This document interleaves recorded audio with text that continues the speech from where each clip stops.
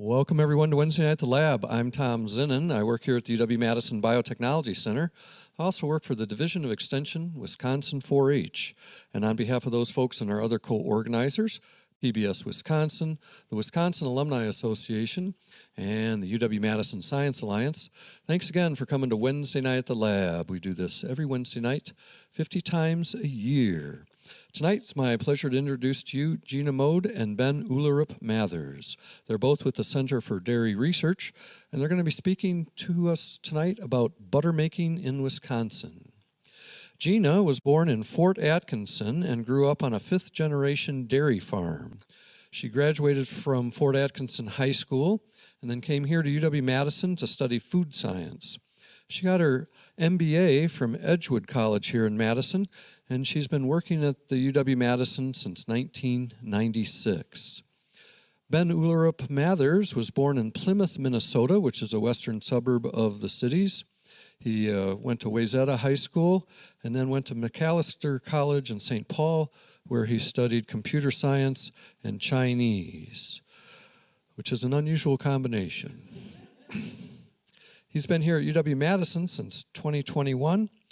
I'm really looking forward to hearing about buttermaking in Wisconsin. It's a long tradition with a great future. Would you please join me in welcoming Gina Mode and Ben Ullerup Mathers to Wednesday Night at the Lab.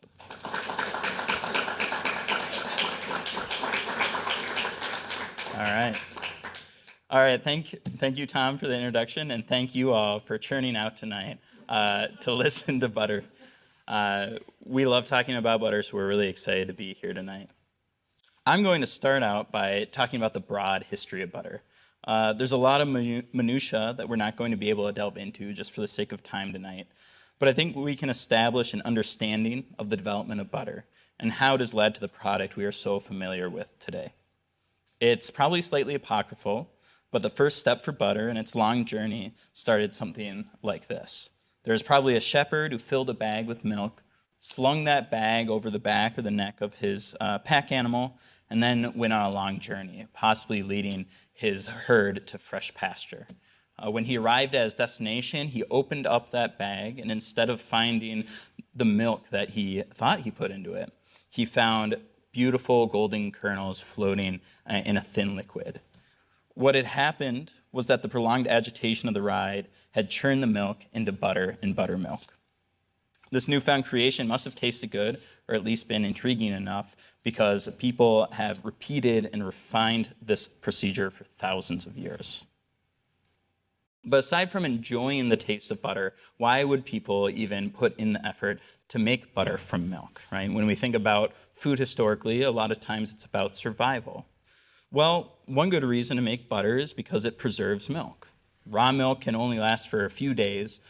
Pasteurized milk lasts for a few weeks, but butter can last for months or years. How is this possible? Well, this extended shelf life is achieved through the standard methods common across most food preservation. Lowering moisture, right? Milk is usually 87% moisture thereabouts, whereas butter is between 15 and 20% moisture.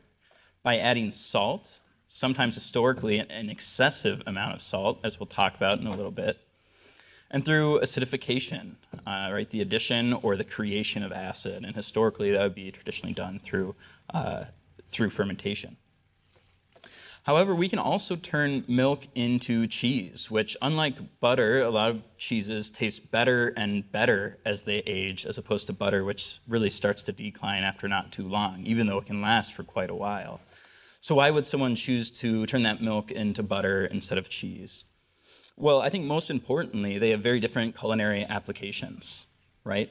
What butter has that cheese doesn't have is that butter can be used as a cooking oil. And almost every cuisine relies on a cooking oil in order to elevate its flavors.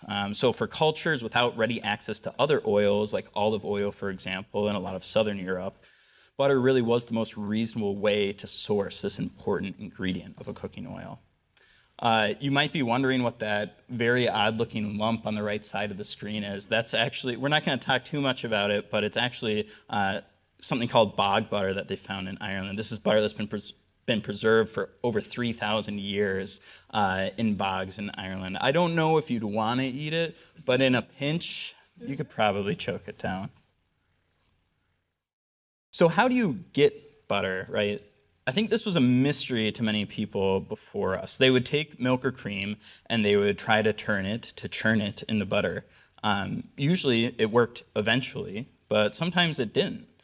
Even when it did work, sometimes it broke within a few minutes, and other times it would take hours to break that milk or cream into butter. And the flavor was not exactly predictable. This mystery of butter and butter making, combined with the important role many dairy products have played throughout cultures across the world, has led to a certain amount of mysticism and ritual surrounding this delightful spread that we know today. But to this level of mystery and unpredictability is probably hard for us Wisconsinites, even as an adopted Wisconsinite, to understand. I would wager that most of us have a pretty narrow perspective of what butter is.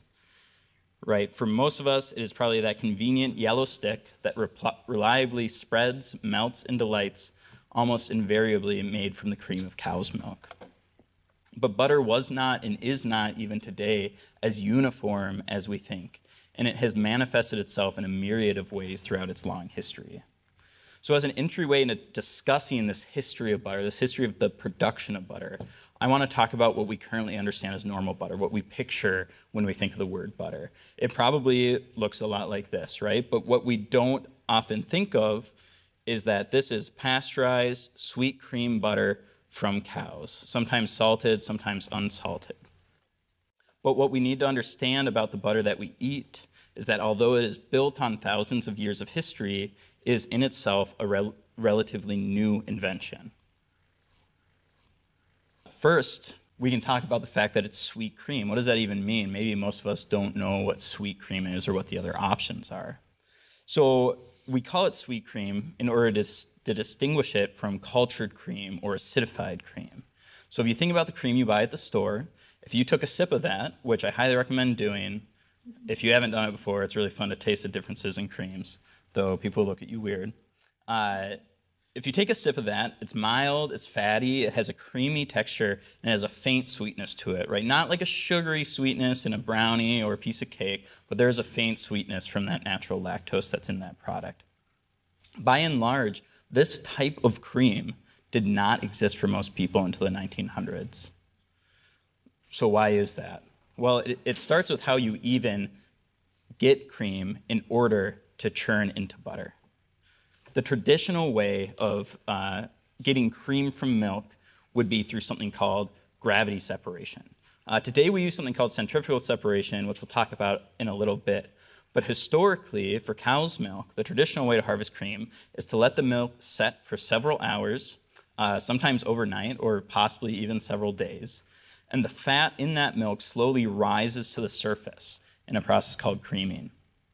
You don't see this in the milk you buy from the store because it's been homogenized. That homogenization breaks up the fat molecules in that milk so that they don't break suspension. But if you don't have access to refrigeration, which for many people historically, the closest would have been a spring house, so a house built over a natural spring to keep it cool, or a cellar. And if you don't have access to pasteurization, which is another technique that would not be widely applied to dairy until around the 1900s, the other thing that's happening during this creaming separation process is acidification. The natural lactic acid bacteria in the raw milk, which again have not gone through pasteurization, so they haven't been destroyed, are eating the lactose in that milk and turning it into lactic acid, as well as a whole slew of other flavor contributing compounds, some very delightful and delicious, others that might not be so much. So by the time you're ready to skim the cream off the top of that milk in order to churn it into butter, it has been acidified by these bacteria. It is tangy, it is sour, and it is teeming with these bacteria that have grown from the raw milk.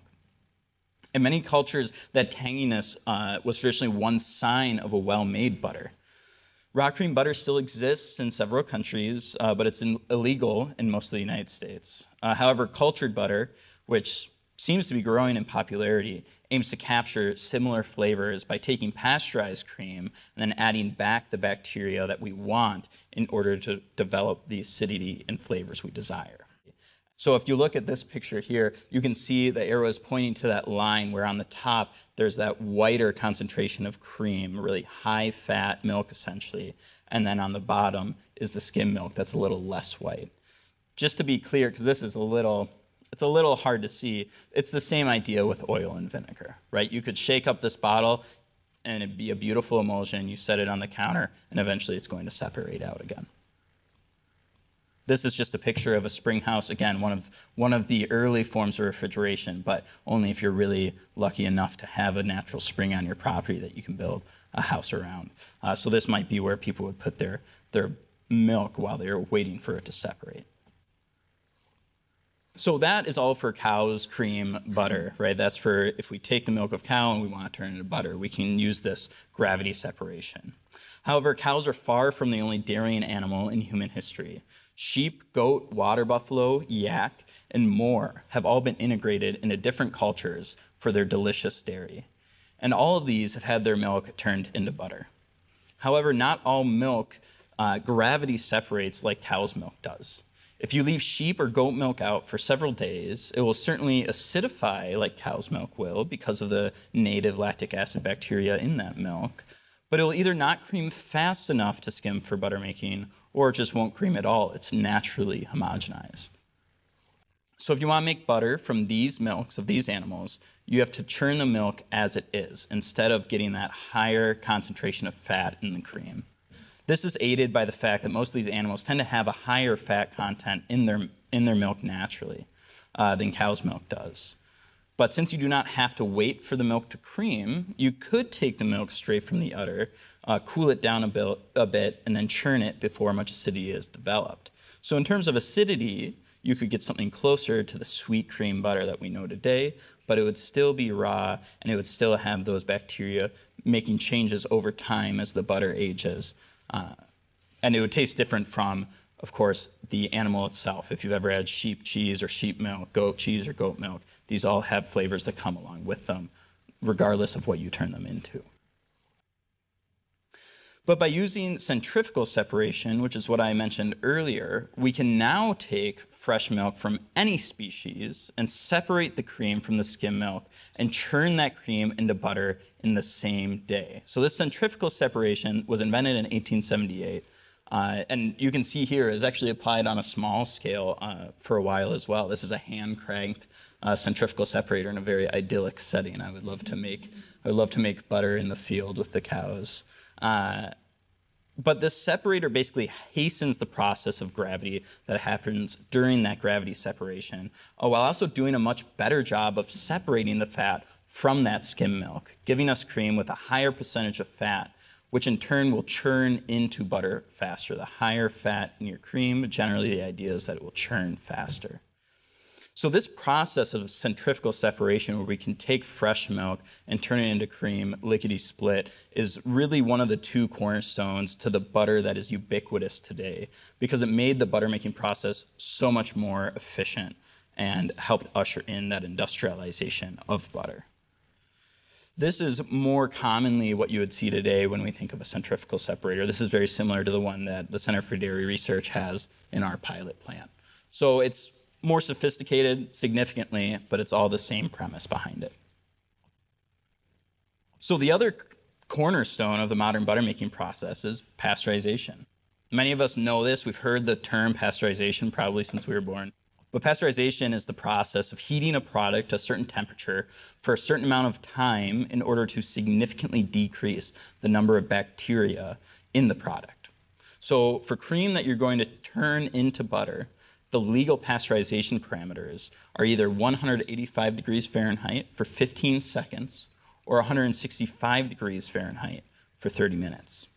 The destruction of most bacteria in the cream leads to a butter that will remain sweet. It won't acidify because those bacteria are no longer there to turn the lactose into lactic acid.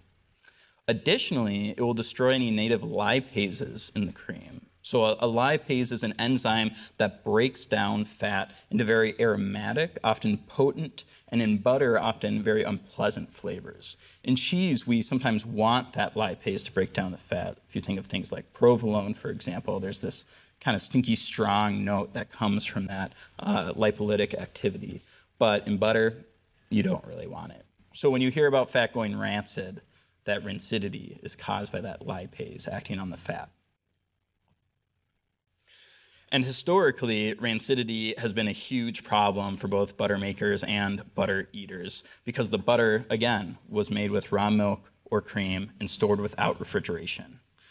But rancidity is more of a food quality issue than a food safety issue for butter. So rancid butter was often eaten by people, but people have always liked eating tasty food, so many solutions to this problem of rancidity were tested out. First, people sometimes horrendously oversalted their butter in order to try to preserve it more, right? These common techniques of the more salt you have, the longer something will last. And this did work to some extent, but the downside of it was that you have really salty butter. You wouldn't want to eat this butter. So they would often soak it in cold water before using it in their cooking. The other option, which is just an extrapolation of this concept, was pickling butter, so submerging it in a salty brine just like you would for vegetables. But perhaps the most successful process to extend the shelf life of butter without rancidity was through the production of ghee. This was done very often in India. To make ghee, butter is melted and then boiled and strained through a cheesecloth.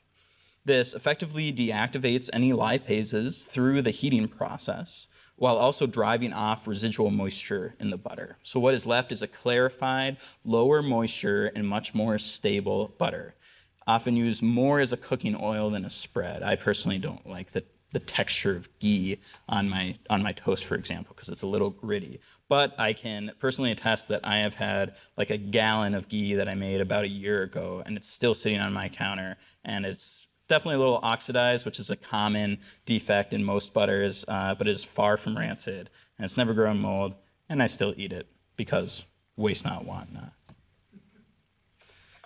So with the advent of technology like centrifugal separation and pasteurization, it really was only a matter of time until butter making was industrialized. However, when we talk about the industrialization of butter, it's important to note how this societal change caused a change in the domestic order as well. In many cultures in Europe, Africa, and Asia, dairying fell into the realm of women's work. Dairy animals were often considered part of the household, and since the household fell under the woman's domain, dairying, including butter making, was part of the woman's role. This is why the term dairy maid has even persisted to this day. We've all heard that term. They were the ones who knew how to make the butter, store the butter, and sell the butter. And although women were initially included in the industrialization of butter, because they were the ones who actually knew how to make it, so of course they had to be involved in setting up these large enterprises, they were eventually almost entirely excluded from the industry. Butter making had left domestic life, but women were largely still bound to the gender roles that kept them in the domicile, resulting in a lack of industrial women butter makers. Thankfully, that is reverting now, right? And there are more women butter makers, both in commodity butter and in the, once again, growing number of artisan butter makers in the market. We're going to start churning the pages of history, right? The easiest pun we can make, but I love it. So we're just going to go through several types of churns. And I just find it important to realize that when we talk about these methods of butter making, there's so many different specifics that you can use, so many nuances that are all trying to achieve the same thing. So this is a very common type of churn, probably one of the first types of churns. It's simply a tripod that you hang some sort of vessel from, and then you swing that vessel back and forth, filled with the milk or cream until it breaks into butter. So this is an image of a woman using a gourd as that vessel. And here's another image, right? The same idea, but using a sheepskin bag instead. Of course, this is the plunger churn. This is the most commonly known old school churn when we think of the idyllic butter maid in her natural habitat. This is what we think of. You simply fill that churn with cream, you put the plunger in, you put the lid on, and then you just thrust the plunger back and forth until it breaks into butter. Of course, a beautiful picture you can hang on your wall here. Another common type throughout history was the paddle churn. So it's all the same idea, right? We're just trying to agitate this cream until it breaks into butter. And Gina's going to talk a little bit more about the specifics of how that happens later. But the idea here is you just suspend these paddles in the cream. You can turn them as fast as you can, and it breaks into butter. This one is a hand-cranked one in a mason jar. This is a larger one made out of a barrel, but the same idea within that. And then this is a version that's very commonly used in India. They have a little bit unique way of turning that paddle by using the ropes wrapped around the spindle of the paddle. But this is one of my favorite churns. The idea here is it was marketed to housewives in the early 1900s, and the idea was that it could mimic placing a jar of cream inside the pouch of a kangaroo and then having that kangaroo hop around the field. And it was said that it could churn cream into butter in a minute and a half. So if you look up this video later, you can search exactly that, kangaroo minute butter churn. It does a reasonably good job of mimicking that movement. And then this is a barrel churn. So this is most similar to the modern batch churn that we have today. You fill this barrel with cream, you crank the handle, and the cream splashes from one end to the other until it breaks into butter. This is, I like this one because this is a barrel churn that someone designed to get out of work so that they could put a dog in that treadmill to the right of the barrel and hang maybe a piece of meat above that dog so it continuously turns the treadmill and thus turns the barrel. So I like that. That's automation and work right there.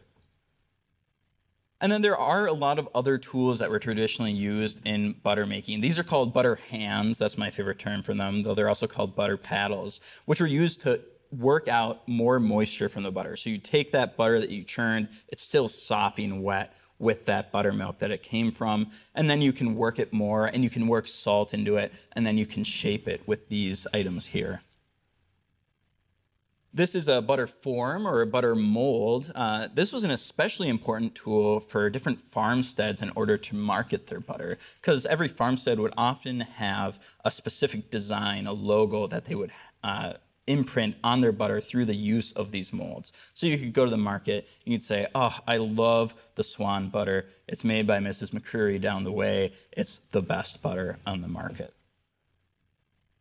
And then this is something called a working table, which would be used with a similar intent to those butter paddles. You would put the freshly churned butter onto the table, and then you would crank that shaft in order to roll that pin back and forth across the butter, again, to change the texture of the butter, to distribute the moisture evenly, to work in salt, and to drive out a little bit of moisture.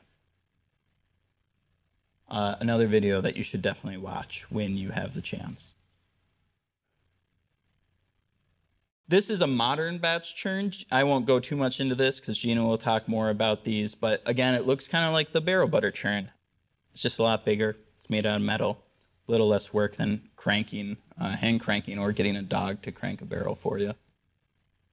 And this is a continuous butter churn, definitely the faster, more efficient version when it comes to modern churns. But they both have advantages, disadvantages, depending on what your operation looks like. We do just want to mention, right, I talked about my ghee sitting out on a table for a year. Butter is a very safe food. It's made from pasteurized cream, pasteurized relatively high temperatures. It's a low moisture content like we talked about. It's a water and oil emulsion. There's often fat and there's often acid, either in the form of fermentation or added acid. Now, sweet cream butter is the exception to that in terms of the acid, but all those other ones hold true. And we did want to mention the butter-margarine war, especially living in Wisconsin like we do. The original form of margarine was actually invented in the 1860s in France due to the shortage and high cost of supplying butter to Napoleonic troops. It was a spreadable mixture with a beef tallow base. This might sound unappetizing to us, but due to the issues in butter quality that we mentioned earlier, it actually often tasted better than butter that was readily available on the market, and it was cheaper. This was actually an important moment in European butter making, and so by extension, American butter making, because it drove an increase in quality because butter makers knew they could no longer compete on a cost basis, so they had to compete on a flavor basis. Now, the modern margarine we know today is an extrapolation of this original idea. Once we could extract a greater number and volume of vegetable oils and harden these oils to behave more like butter, animal fat was replaced by the cheaper and more readily available vegetable oils. And this was especially prominent during the World War II rationing, where butter was once again less available than we would prefer. Now, once dietitians thought these margarines would be better for human health than butter, since they had their origin in plants, and because animal products, especially fat, were increasingly looked down on in the health community. However, there is mounting evidence that appropriate amounts of animal fat, including butter, can have beneficial health outcomes in several areas. I think Gina will touch on that a little bit later. But despite the health consensus, many states did not take kindly to the mounting market threat towards butter that margarine posed. Some states mandated certain rules regarding the color of margarine. Butter is naturally a cream-colored, slightly to significantly yellow, and it is easy to color margarine, which is naturally white, to look almost identical to this butter. But some states mandated that margarine remain its pure white in order to not deceive customers into thinking that they were consuming butter. While other states even required the margarine to be colored pink or purple, just to make it super clear that you're not eating a dairy product. Unsurprisingly, Wisconsin was one of the states to outlaw yellow-colored margarine. It was not uncommon for housewives in the 50s and 60s to make joint margarine runs to either Minnesota or Illinois to stock up on the illicit goods. Yellow-colored margarine is now legal for sale in Wisconsin, but it is still illegal for a restaurant to serve margarine to a customer instead of butter unless the customer explicitly requests it. This is the last slide of my part of the presentation before I turn it over to Gina. I just want to share two of my favorite pieces of butter lore, which I bet you didn't think there was a ton of, but there is. The first story is of a very practical old woman in Ireland. She was being visited by an anthropologist who was observing her make butter. The cream was taking far too long to churn, so the woman went to the fireplace, drew out a hot poker, and thrust it into the churn. After a few more minutes, the cream broke into butter. Confused, the anthropologist asked her what had just happened. She explained that the fairies must have been hiding in the churn and playing around, trying to stop the cream from breaking into butter. So she had to scare them off with the hot iron poker. From her perspective, she successfully scared away the fairies with the hot iron. From our perspective, she significantly raised the temperature of the cream, and we know warmer cream will churn into butter faster. But both of our perspectives led to the same outcome, so who can say? Additionally, and this is truly my favorite one, in Sweden, Norway, and Ireland, there are tales of a milk hare, a rabbit constructed of wool, sticks, fingernails, and skin that a witch could send off to neighboring dairies in order to drink up the milk straight from the cow's udder and return home with the bounty.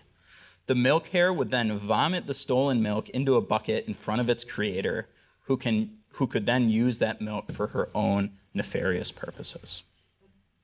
So with that, thanks to these sources and these people, and I will turn it over to Gina. Okay, thank you, Ben. So I am also really excited to be here because I get to talk about two of my favorite things, butter and Wisconsin. So why is Wisconsin the dairy state? Wisconsin has a unique combination of topography, soil, climate, and weather that is ideally suited for dairy. It is a lot like the dairying regions of Europe. But Wisconsin wasn't always the dairy state. In the 1840s to 1880s, Yankee settlers, English, Irish, and Scottish immigrants from New England, had moved out to Wisconsin and grew cereal crops, particularly wheat in Wisconsin's fertile soil. Why wheat?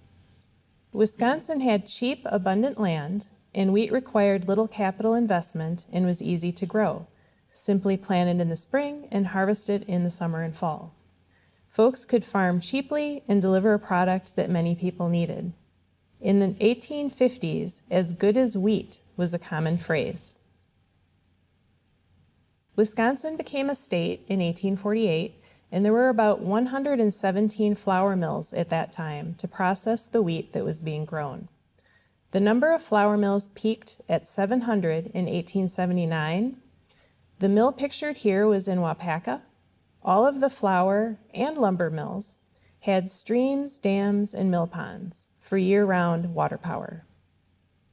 Today, we only have one flour mill remaining in Kenosha.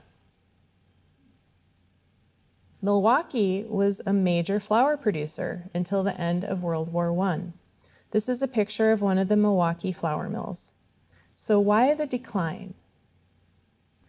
The soil became depleted from planting wheat year after year. Plus, in the 1860s, the crop was devastated by insects, cinch bugs to be exact, and the new railroad allowed wheat farming areas further west to compete. In essence, the Yankee farmers that had moved to Wisconsin from the northeast U.S. wore out the land and began moving further west. During this time, the farmers that remained in Wisconsin tried hops, tobacco, potatoes, and even sheep. The 1860s saw a large influx of European immigrants to Wisconsin: Swiss, German, Norwegian, French, Italian, and Dutch. Populations who brought their traditions and skills with them. They concentrated on orchards and livestock. These new European settlers built barns for their animals. This was the advent of the red barns. And they prioritized animal care and recognized the importance of fertilizer. The manure from the livestock restored nitrogen to the soil, and utilizing crop rotation kept the soil fertile. In essence, the animals helped restore the value of Wisconsin farms. We can't discuss dairy farming in Wisconsin without mentioning William Dempster Hord. He is known as the father of American dairying. Hord saw the decline in wheat yields and began a vigorous campaign to improve and grow the dairy industry. This was visionary at the time, and it was not easy to convince folks to embrace dairy farming. Pictured on the right is a statue of Hord in front of Agriculture Hall on the UW-Madison campus. We'll talk more about the university's role in a minute. As we know, Hord was successful, and this is a graph of the number of dairy cows in Wisconsin in blue and the milk production per cow in red. You can see that the number of cows exploded between 1867 and 1912 and peaked in 1945 at about 2.6 million. That's about the same number as the human population of the state that year. Dairy cow numbers are now steady at about 1.3 million, with the milk production per cow consistently increasing over time. As Ben mentioned earlier, butter was made mainly on farms until the mid-1800s. Then improved processing technology, including centrifugal cream separators, pasteurizers, and mechanical refrigeration, contributed to the expansion of commercial creameries, and by 1900, butter was widely available throughout the U.S. The Industrial Revolution in the mid-1800s brought real specialization of labor. On farms, folks did everything. In factories, one person could concentrate on just butter making. This improved quality, which in turn brought a higher price in the marketplace. The photo on the right shows some wooden butter churns from the era. New York was the dominant dairy state from 1850 to 1910, with Wisconsin taking the lead in 1915. Many of the early influential dairy leaders, including Hord and many at the University of Wisconsin, came from New York. This brings us to the role of UW-Madison.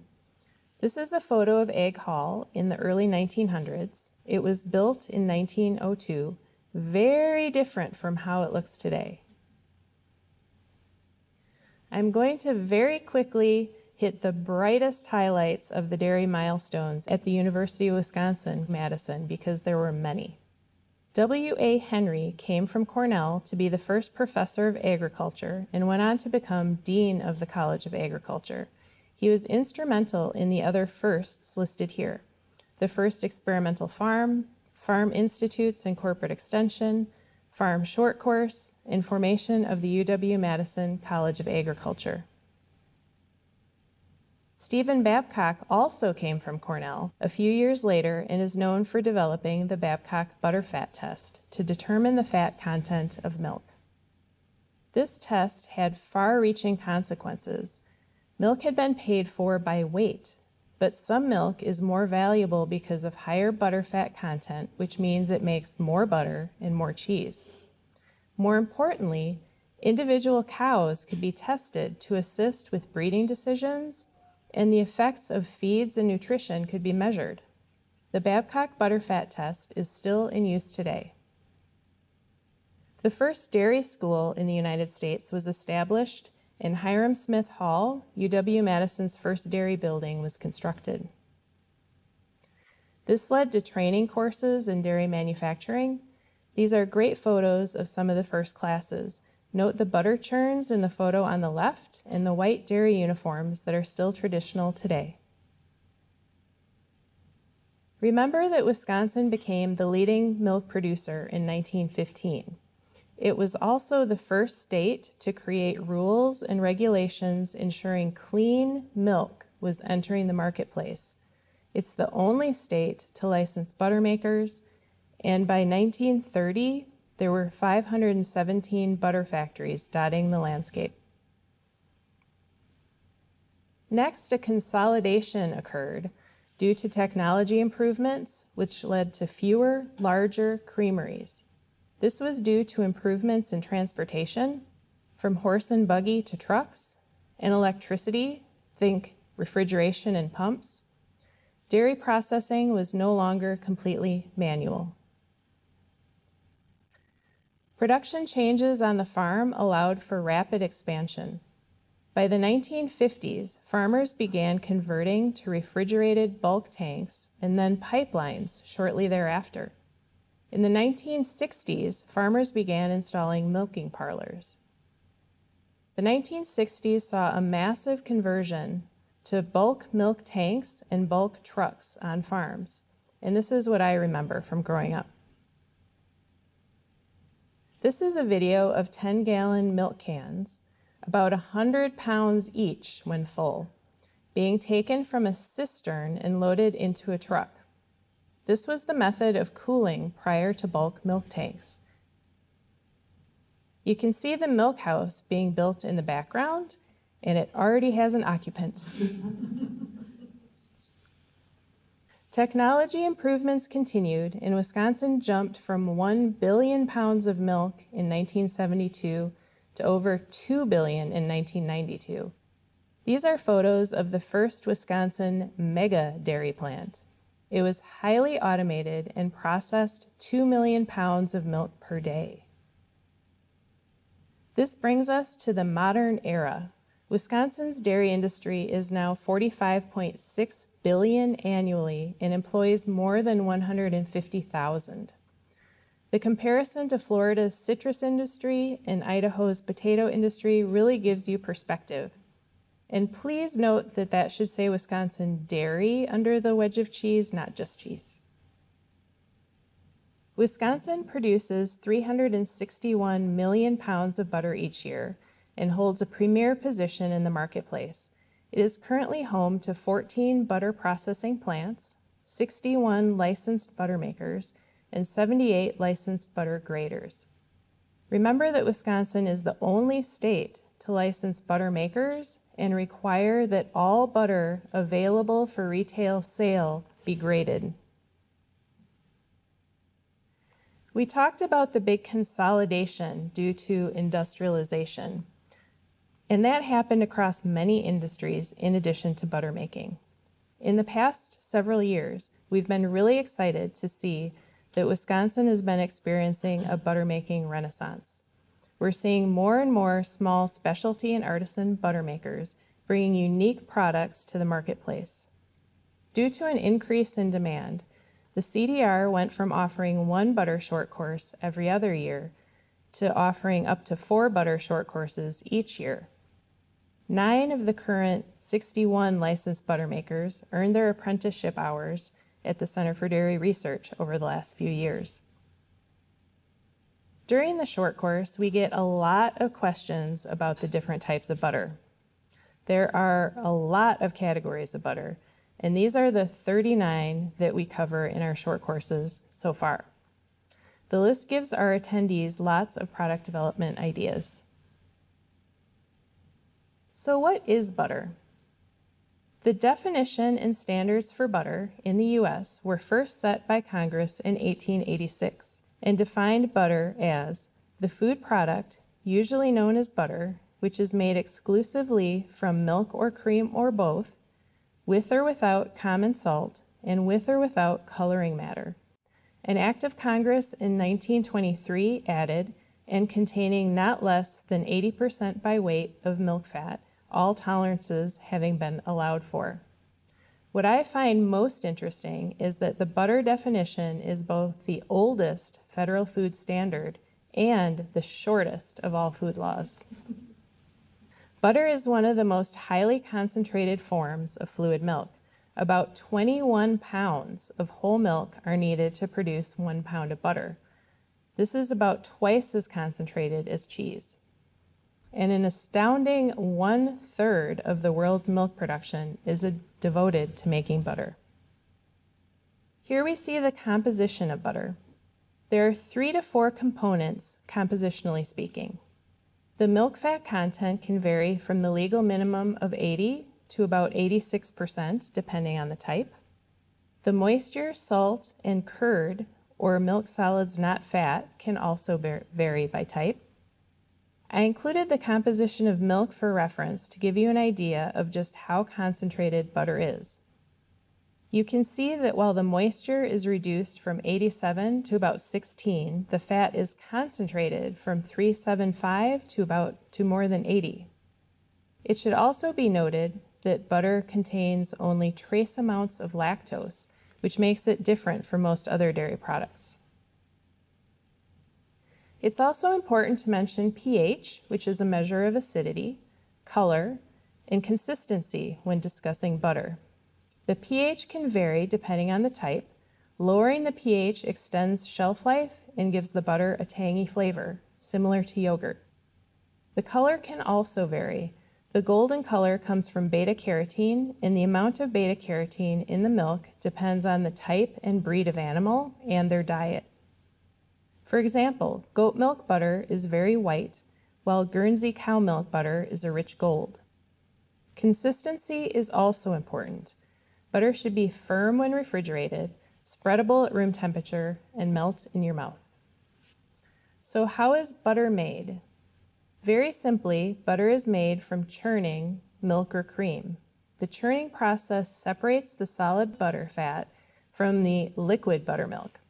The definition of churning is to agitate or turn vigorously. These are the basic butter making steps, and we'll go into each in a little more detail. We begin with milk, and remember that the quality of the milk is the most important aspect of butter making. No matter how skilled the butter maker, the butter can be no better than the milk from which it is made. Next, we separate the milk into skim and cream. This is the beginning of the concentration process for making butter.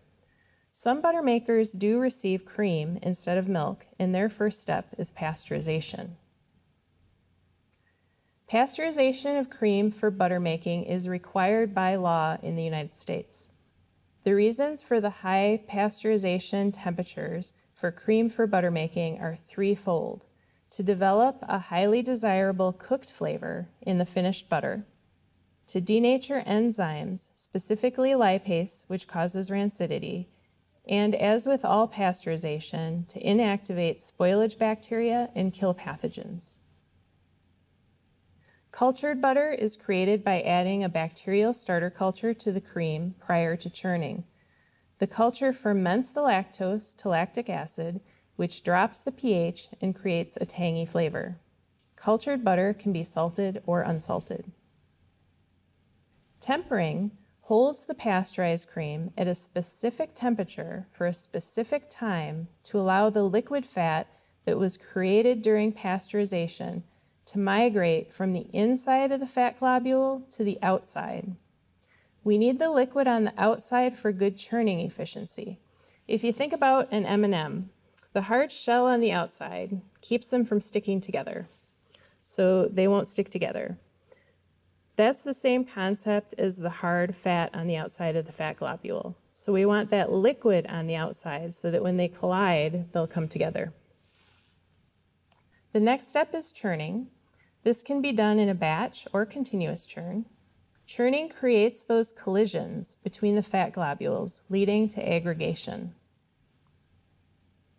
The key to churning is phase inversion. We're moving from an oil and water emulsion to a water and oil emulsion. Our little Sprinkman batch churn is pictured here.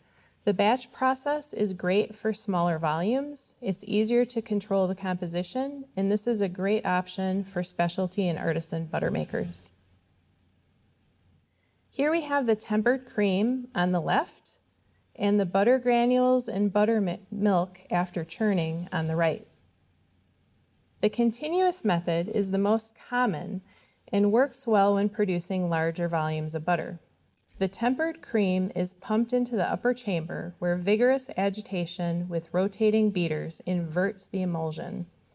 The butter granules and buttermilk descend toward the augers, and the buttermilk is drained and the granules are washed.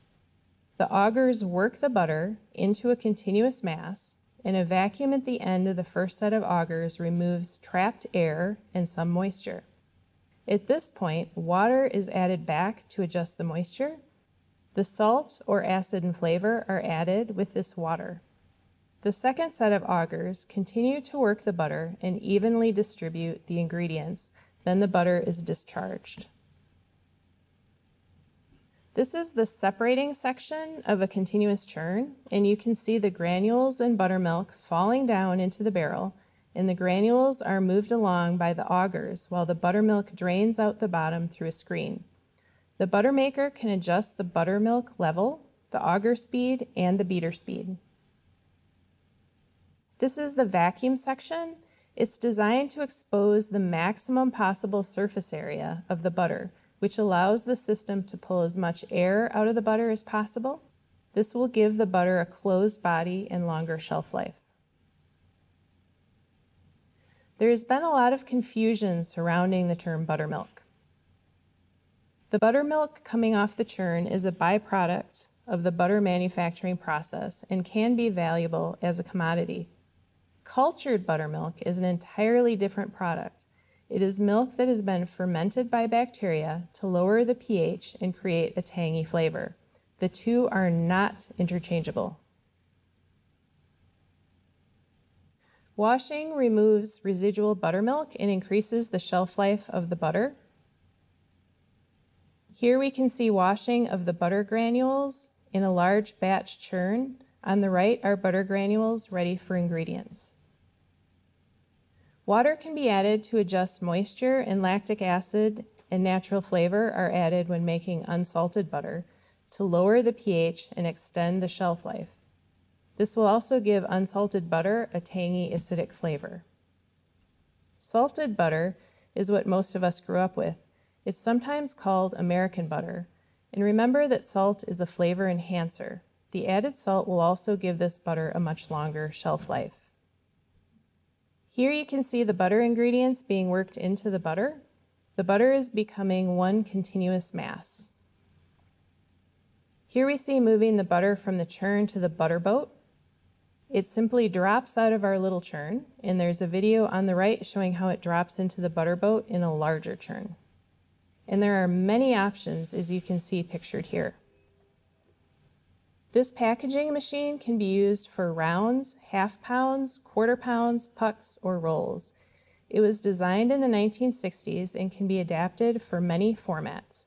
It's one of the most common butter packaging machines in the US.